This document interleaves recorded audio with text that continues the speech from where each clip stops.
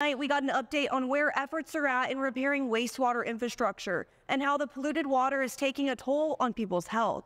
This agency is barely starting to catch up. Dozens of people visited the Coronado Community Center to hear the latest on the sewage crisis. I believe it's unacceptable for the situation that's occurring right now. Maria-Elena Giner is the International Boundary and Water Commissioner. Tonight, she explained a two-part plan to repair infrastructure in the U.S. and Mexico.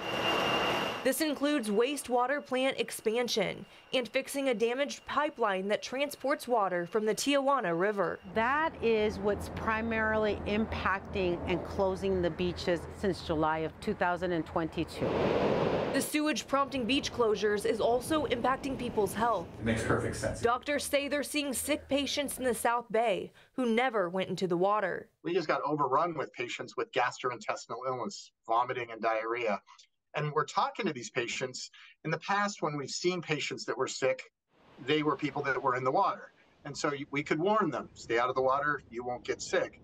But now we can't say that. Recently, the county launched a website to track gastrointestinal illnesses in the South Bay. This week, they reported not seeing a significant increase in cases. However, doctors say we might not be getting the whole picture. We have boots on the ground. We're here. We see patients with lots of illness that's not reportable. She says only gastrointestinal illnesses are reported in the tracker.